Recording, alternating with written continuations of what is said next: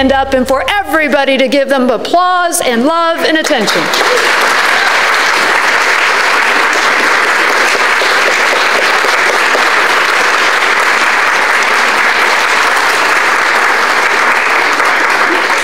Imagine a job where every day you listen to folks talk through a crisis and you help them find the resources.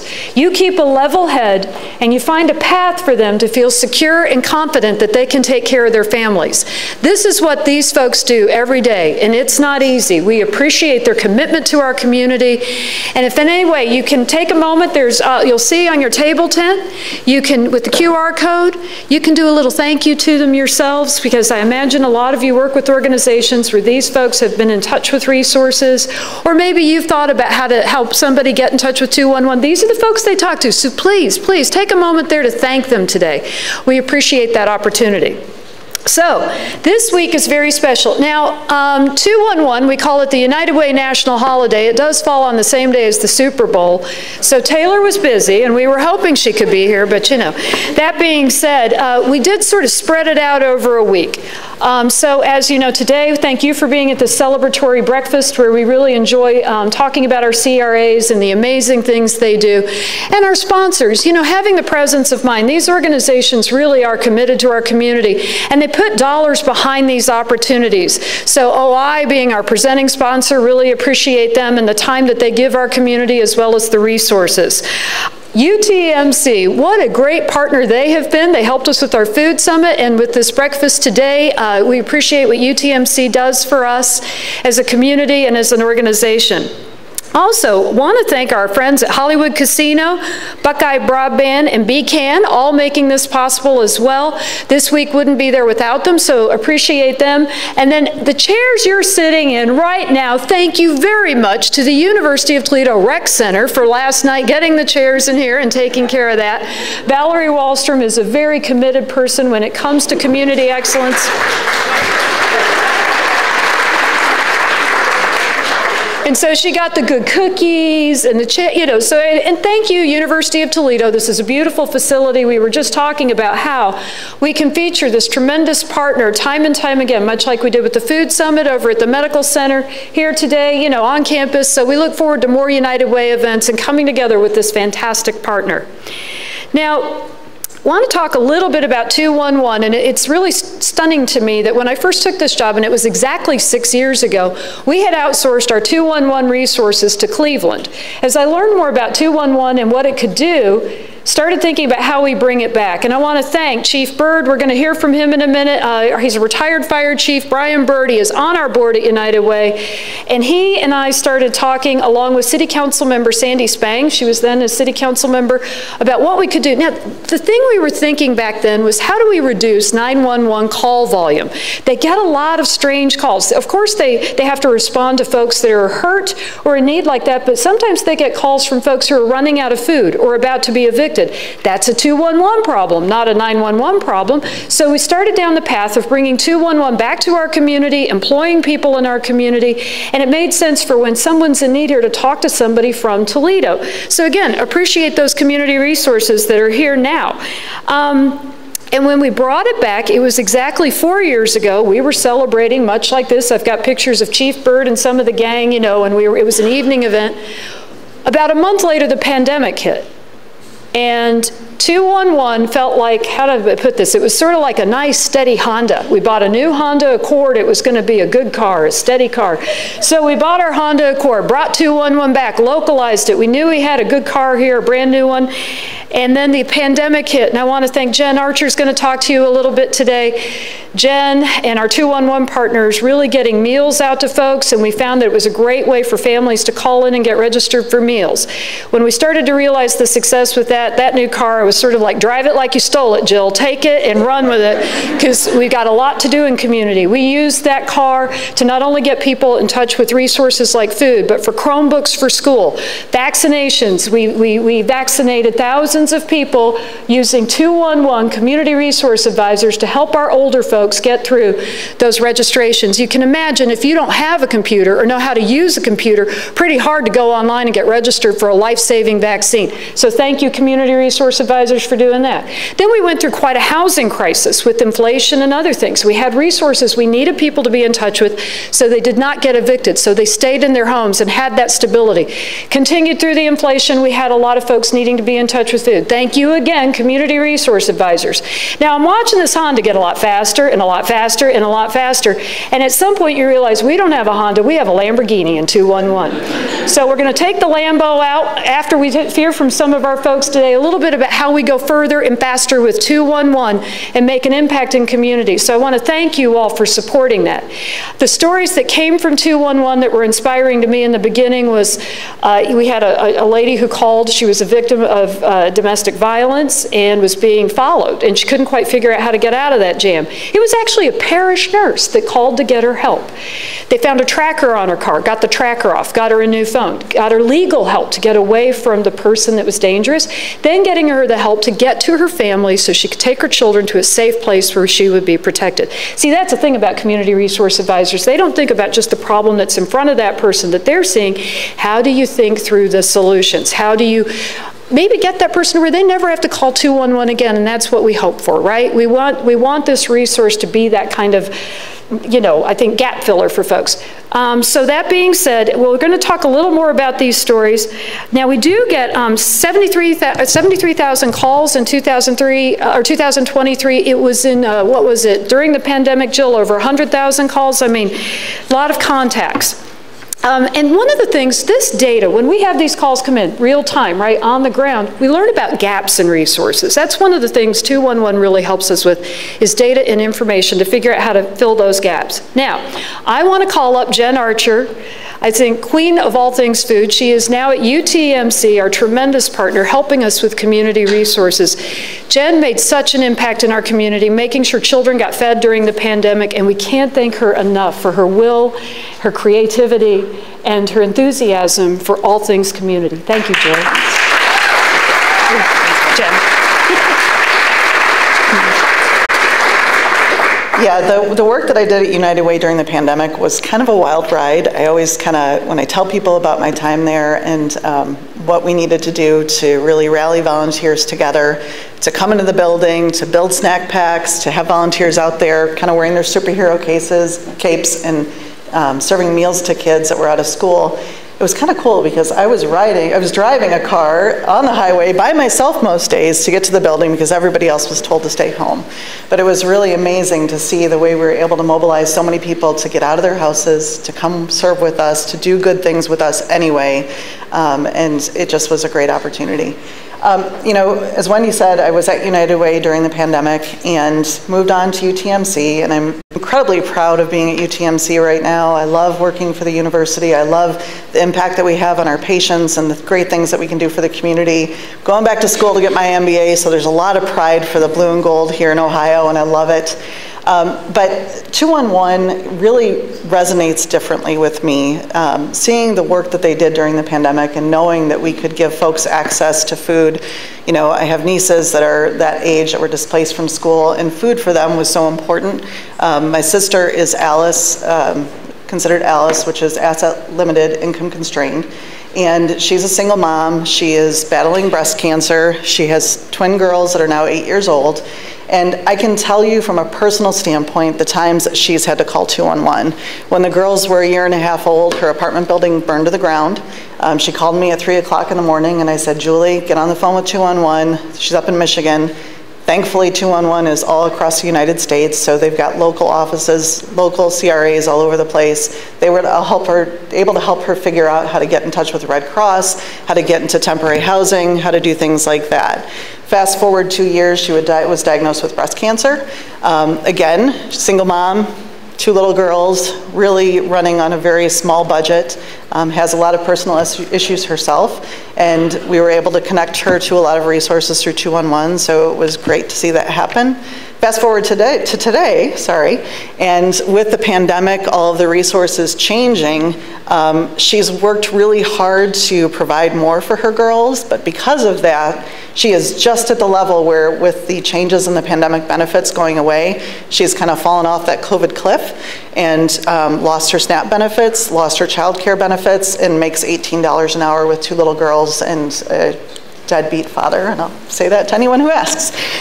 So 211 for her is a really, really critical resource as well. So for my own personal experience, seeing how it's been able to help my sister in Michigan when I can't always get up to her to help her out, it does make a difference. I mean, we help as we can, but I'm one person in my family, and I can only do so much. I've got 3 of my own kids, 2 in college, so, you know, I can only do so much.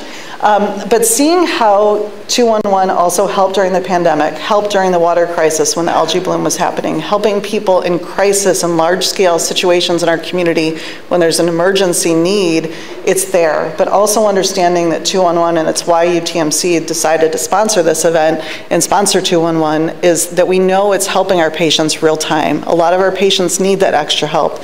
They're going home to situations where they don't have food, they don't have family to help, they might be looking at being evicted. There's so many different things that are happening with our patients, but also with our students, right? Our students, it's a great resource, our staff, and obviously, you know, speaking from my own story, it's for our families and our friends as well. So I just can't thank United Way and 211 enough. Thank you to the 211 Community Resource Advisors. I know that you've been a shining light for my sister more than once, as you heard. I have no hesitation to tell people to call when they have a need. So thank you for everything that you do, and thank you for the opportunity to help support what you guys are doing.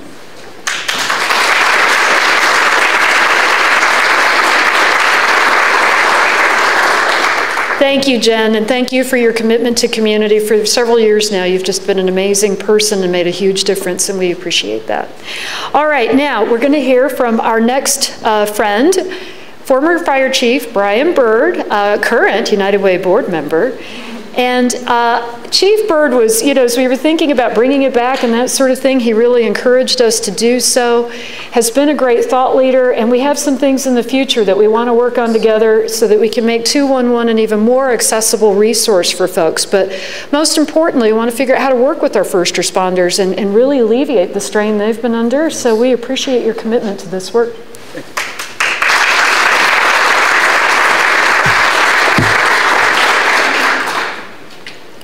Good morning. As Wendy was saying, the fire department got involved with this collaboration with United Way and Councilwoman Sandy Spang because our resources were truly being strained.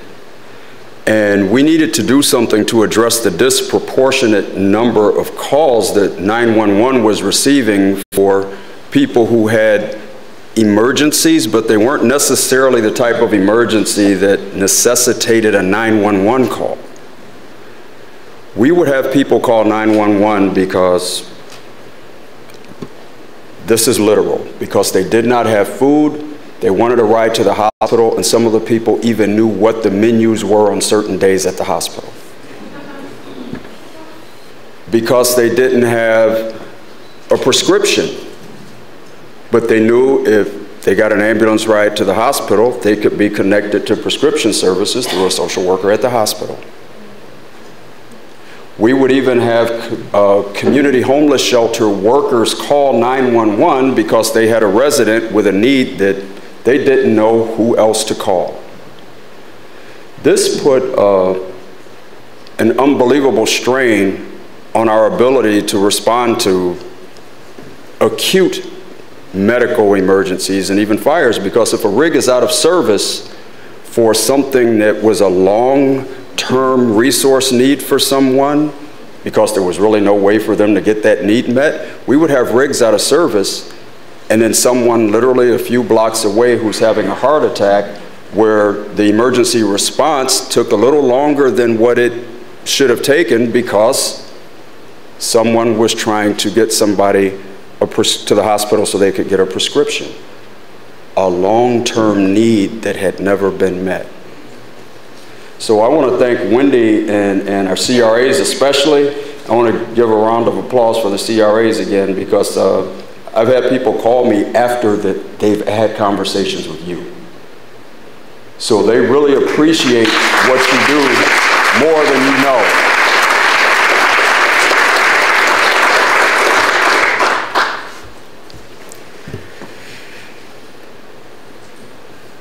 We're all fingers on the same hand. We all have our different role as a finger. And 211 is a primary finger on that hand, because we're all here for one reason, and that's we have a passion for serving the community, because we understand the needs that they have, because we see it. So thank you all for being a finger on that hand. We got to keep clapping and keep the momentum going. So thank you.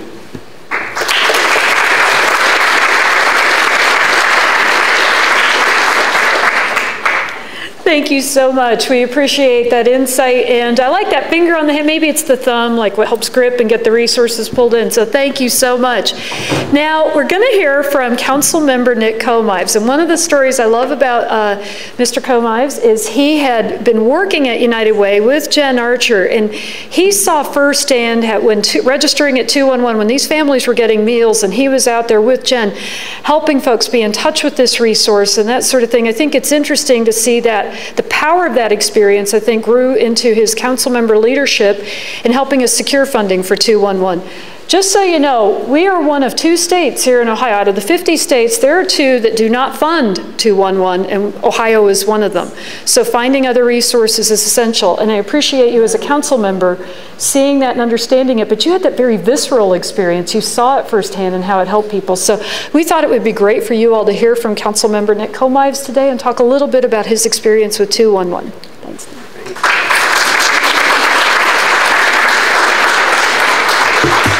Thanks so much, Wendy, and you stole a couple of my talking points already, but I'll repeat them anyways. And I know you'd rather steal my purple shoes, but you can't have those either.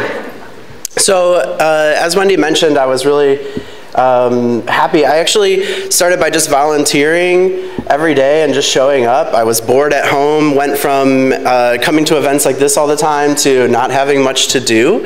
And so I just started going to United Way and packing meal kits with Jennifer. And I love you. I'm so happy to see you, and so happy to see you doing so well. And it was such a great experience seeing the number of people that would come through United Way every day to make sure that kids, especially in our community, had access to food that they wouldn't otherwise get if they weren't going to school in many cases. And so it's really important that we had this service. We also noticed that many of the kids that were coming through didn't have access to the internet, and most of them had to engage in their education online. And so there were many things that illuminated my senses during that time, you know, and especially because I get so many calls. We all get so many calls. Tiffany can attest to this. I see former council member Tiffany Whitman in the audience, and we get so many calls. Calls from people asking us tax questions, to those pesky groundhogs in their backyards, to property line disputes with their neighbors, to those darn roads that force all of us to bob and weave on your way here.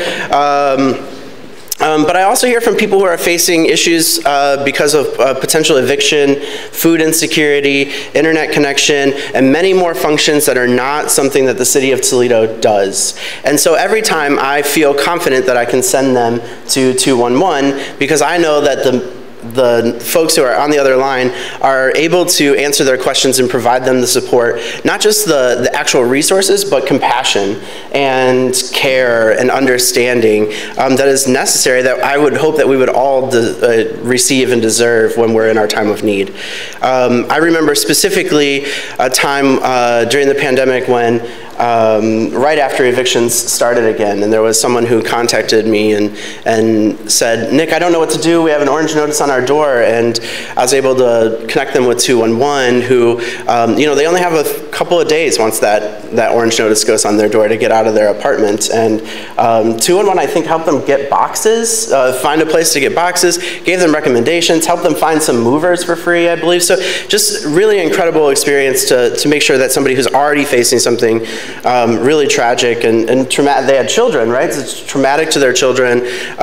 That way they could at least leave with some dignity as they were moving on with their life. So I'm grateful to 211 and the connection that we have. And the connection is really unique with the city of Toledo and quite strong, I'm happy to report. We share in data that really helps us to inform the decisions that we make on council, that the city's administration is making related to what services that the city is providing and policy decisions that we're making. It also helps us to apply for grants. I don't know if you've heard, but recently the city of Toledo received over $50 million in a RAISE grant that's going to transform the Uptown neighborhood and the Junction neighborhood. And a lot of that was supplemented by data that you as 211 call takers are receiving every day. And then you have amazing people that are also compiling all that data and trying to tell a story with it. And it helps us to make sure that we can receive funding that's really vital to help carry our city as we continue to grow. Because of this relationship, I've been proud to sponsor twice now a funding mechanism to provide some funding to 211, which I think is really important. There are over 72,000 calls that come into 211 every year. The city of Toledo receives well over 120,000 calls a year into our Engaged Toledo call center, it's, you know, not everything that the city of Toledo gets calls for we can handle, and so we often shift and send those folks to 211. So we're well aware of the impact that 211 has on our residents, and we're happy to provide that funding. I think the last time that we did, we're now providing funding over 3 years, a steady amount, which is going to help support and make sure that 211 can continue to provide those vital services to our community. But like Wendy mentioned, we happen to be one of only we live in one of only 2 states in the entire country that doesn't provide funding at the state level for 211. So my ask of all of you this morning is to, I suppose I should say, first, give to United Way of Greater Toledo 211. And also, if you come into contact with any of your state lawmakers, or you happen to have a few minutes of spare time and you want to email them, tell them to fund 211. It's important to our community. So please take the time to do that. Continue to advocate for the great work that that United Way is doing. And I really appreciate that you took the time this morning to come out as well. So thank you.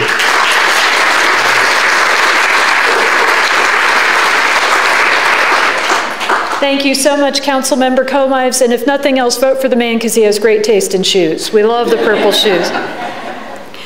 So now we're going to hear from Colby Bazell. Now, you can imagine this is one of our community resource advisors. This is one of the folks on the ground. I think this person has the story you're going to want to hear about more than anything.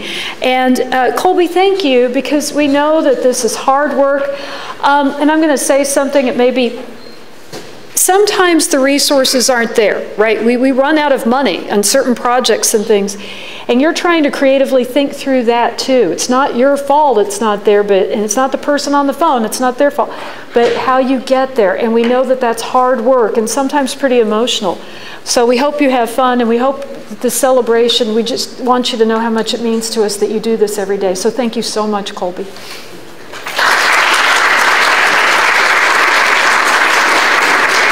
Thank you. Hi, my name is Colby. I'm so glad to be here. I've been with United Way 211 since February 28th, 2022, so almost 2 full years. I began as a PRC call taker. That was a COVID-funded grant program for families in Lucas County affected by the pandemic. And I took calls for tax prep, scheduling appointments for people in Wood, Lucas, and Ottawa counties, which we're still doing right now as I speak. After tax season, I was promoted to a full-time community resource advisor position to assist with all types of calls.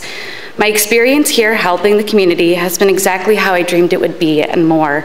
Working with the public can be, have its ups and downs, as some of you may know, but I leave a call knowing I made a small difference, even if it's just listening to someone talk. One of my amazing coworkers once said, even if we may not be able to find the resources for the caller, our database team has done the research to see if they currently exist within the community.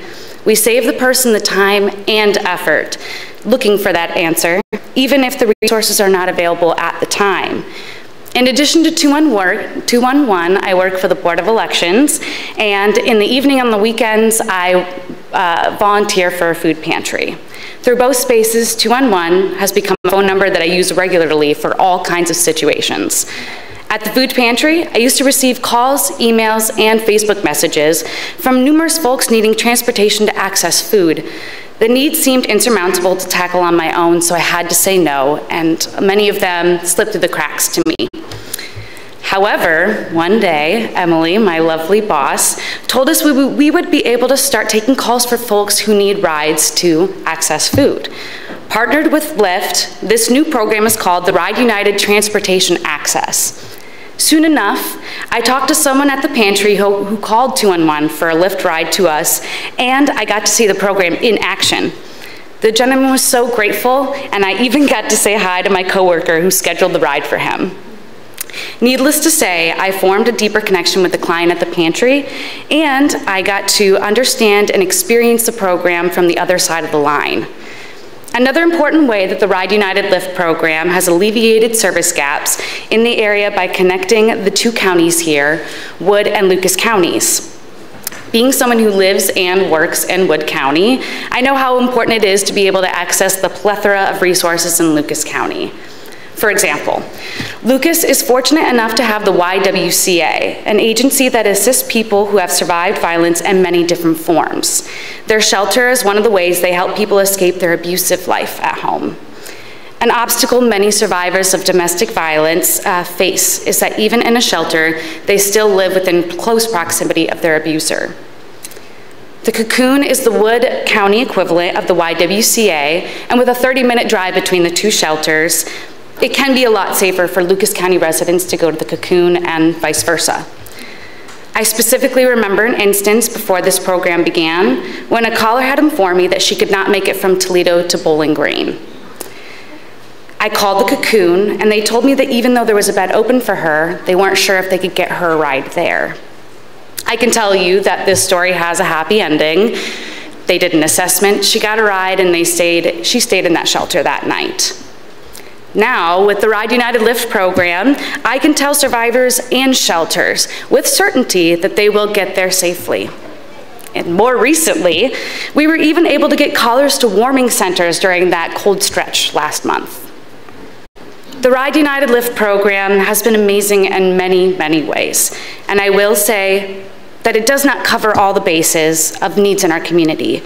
Circling back to food insecurity, there are folks who just don't have a vehicle and Lyft works perfectly in that scenario. What it does not cover, however, is getting food to those who cannot get into a car and travel at all. That is where our new program gets its roots, the last mile delivery with DoorDash. In December 2023, 211 has been partnered with Brown Bag Food Pantry in Bowling Green and Greater Grace Christian Church in Toledo. They give free food deliveries to people without access to transportation. This program opens doors for people with transportation limitation, of course, and physical barriers. In December alone, we delivered 20 Christmas meals to Wood County residents. Since fully launching the program in January, we have scheduled almost 100 deliveries from both pantries, reaching about 25 recipients per week. We now have our eyes on Ottawa and Seneca counties to ensure callers from our full-service area have food access. It has been a tremendous program so far, and I'm excited to see how many people will benefit. Seeing these programs come to life and acclimate to the community's needs has been a great joy and a fascination for me. As someone who is passionate about human justice, I often think about the times we don't have the answers. We call those unmet needs. Although I can't document unmet needs while I'm at the work at the Board of Elections, I would say the most common one I see there is the need to get people to and from the polls. Of course, we have absentee ballot applications as an option here in the state of Ohio, but I hope someday we can expand the Ride United Lyft program to mobilize people to vote. One of our goals is to partner with community agencies to fulfill those unmet needs, and there's a recent story from Wood County that embodies this sentiment beautifully. Around Halloween, 211 was receiving many calls for costumes, and we recorded it as an unmet need. But a local educational group heard that news and stepped up to collect about 100 costumes for families in the area. It was great to see partnership, engagement, and a response to local needs. Sometimes, though, we have to get creative when talking to callers, and I experienced this myself when the tornado hit Point Place on June 15th of last year. I often work Saturday mornings, so just 2 days after the disaster hit, I was taking calls before heading to the pantry. I gave food to folks I helped on the phone earlier that day, and it was gratifying to see the full circle of assistance. The next day, my marvelous boss, Nautica, gave me supplies to a table set up at a gathering of food trucks giving meals away for free in Point Place.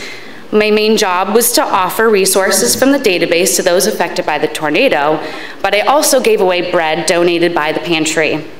Another organization walked by and asked me if I was willing to give away bottles of water too. The 2-on-1 table became the hub, a radial web of resources stretching to the community around me, and it felt so tangible in that moment. We were even able to use the Lyft rides to get them there for food, and to the library and Job and Family Services to fill out their applications for disaster-related assistance. The best part is when an older woman asked me if she knew of any agencies donating generators since her electricity had been out for days. Funnily enough, my boyfriend, who was generously fixing generators for the Point Place residents, received a donated generator just moments after my interaction with this woman. I mean, the timing was too perfect not to mention to her. Another coworker of mine living in the area at the time also went above and beyond, helping her neighbors with tree removal and yard cleanup. These are just some of the ways we, as members of the community, show up for each other. All in all, working for 2-on-1 United Way has been a dream come true to see, hear, and experience how we are able to connect to the caring power of people. I hope these stories warm your hearts as much as it does mine. We are here, we are locals, and we are passionate about what we do for this region. Thank you.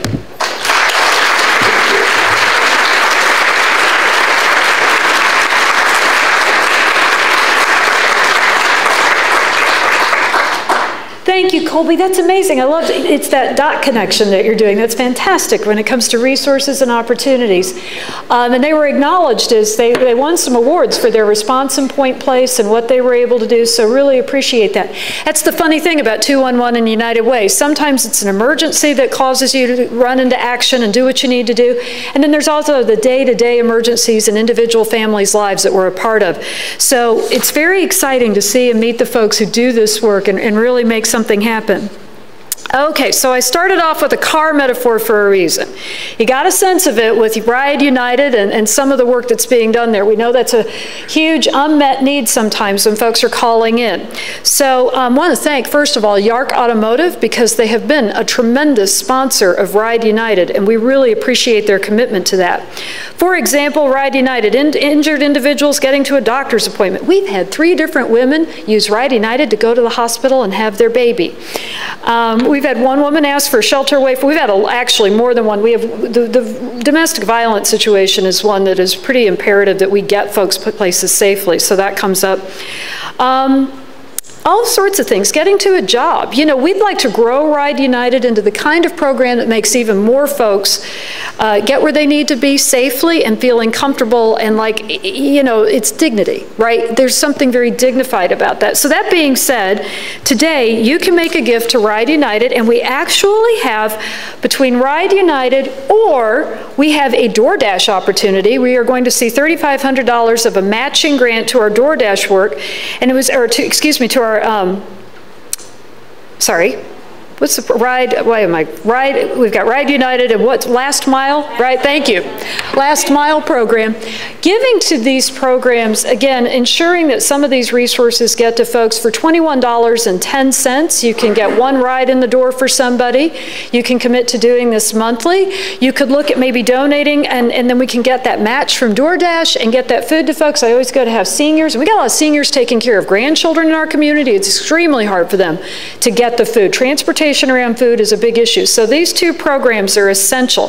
So went back to the car metaphor. You can go ahead and scan. It's right up there. It's on your table tent there. So please consider giving a gift. Also consider thanking our CRAs. After meeting Colby, I think you have a sense of how wonderful they are and can thank them explicitly. Now, I said the car's a Lamborghini now. We're going to drive it like we stole it. We got a few things in the future we want to talk about. Now, with our 211 program, we started doing 211 to you at the libraries just to test what this would look like. Really grateful to the CRAs for getting in the libraries and being there for folks. We do have folks, you know, we have women that are victims of domestic violence and human trafficking. They don't have a phone. They don't know how to get in touch with resources, so it's really nice when that person's right in front of them and they can very discreetly ask for help. We are going into the metro parks. We're very excited about that on the east side across from the Glass City Pavilion there, and that, by the way, there is a training there that will be available next week. We want you to be aware of that if you would like some 211 training. But our Metro Parks partners are huge. The libraries are huge. UTMC, we want to look at your continuum of care. How can 211 be beneficial to UTMC patients explicitly? We're examining that. We're talking about food security with UTMC. Where can we go? I think, too, with City Council, we have just started to look at how we can measure data, how their investment in our 211 can make a difference in our community. So thank you to our elected officials who help us with that. And then Chief Bird and I have been kicking around the idea of, what if we did 211 for teens, a specialized training going through our schools and helping teenagers understand the value of 211. One of the things we find, and I think there was one day during the pandemic, more than 20% of the calls coming in were kids under the age of 18 that needed help finding food. This comes up a lot more than you would think. Maybe if we train teenagers about 211, how to use it, when to use it, hopefully they might want to grow up and be CRAs someday, but that's a program we want to initiate here in the coming months. So again, if you have ideas about 211 and things you're a part of a community or a place where this can be beneficial information, feel free to be in touch. We want you to be advocating for 211, donating to 211, of course, but also knowing that it's there for friends and family in those more discreet moments. Thank you for your time, your energy, your commitment, and one more time, applaud our CRAs.